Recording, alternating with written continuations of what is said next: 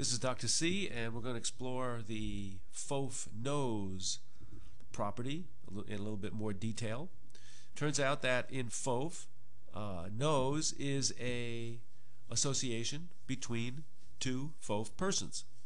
So if you see the nose property, one can infer that there's a person on either side of that foaf nose.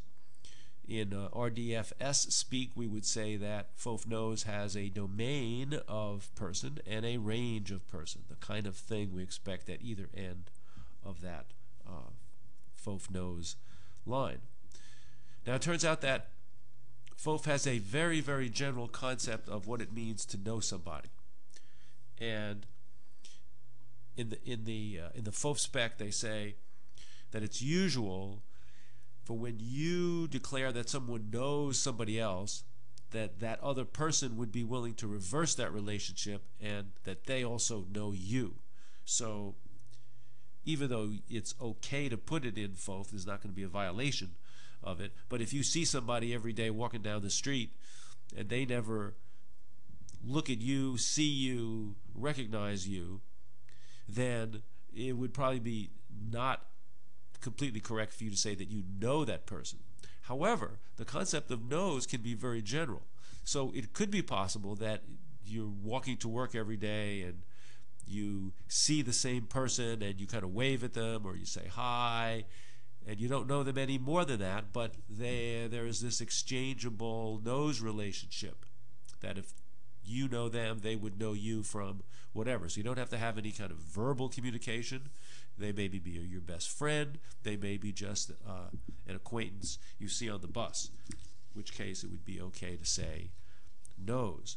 Now, in the early days of foaf, they actually had some additional properties. So they had something like best friend or really good pal. But that became very complicated to maintain, so they basically dropped that and left it for the very simple knows relationship, which can encompass a number of different kind of ways that you may want to know somebody. In your own ontology, you may want to subclass knows to make it a more specific kind of connection, to describe a connection between two people.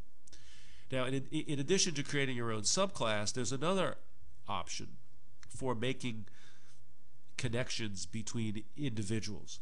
So maybe they may share the same other property. For example, you have two people who have the same workplace homepage.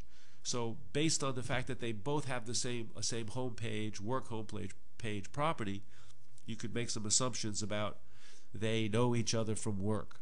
So there are a number of ways that people use this. One way on the web that they use knows is if you're searching through an ontology and you find that an individual knows a number of other people, you may then want to find the weblog of all those people and look at what they've done, and just to get some feeling for the individual that you're doing a search on. But foaf knows, very common, one of the more popular ones used in the foaf vocabulary, and just make sure you understand that it's a very general concept and you're free to use it as you wish.